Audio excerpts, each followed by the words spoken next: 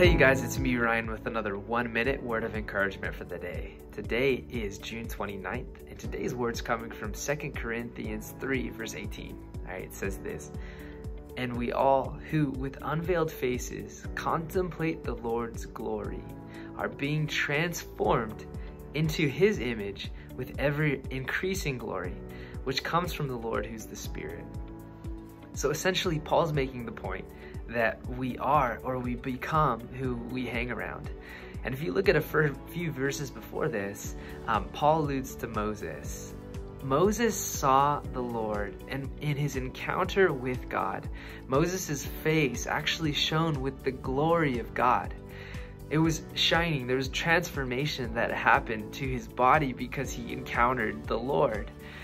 Now, if you look at a few verses after this verse of the day, Paul is talking about Jesus and how Jesus is the manifestation of the glory of God. Essentially, when you see Jesus, you see the fullness of the Lord. And you know, every day we have the opportunity to come into the presence of the Lord, to seek Jesus out, to pray, to read the word, and to hunger after God.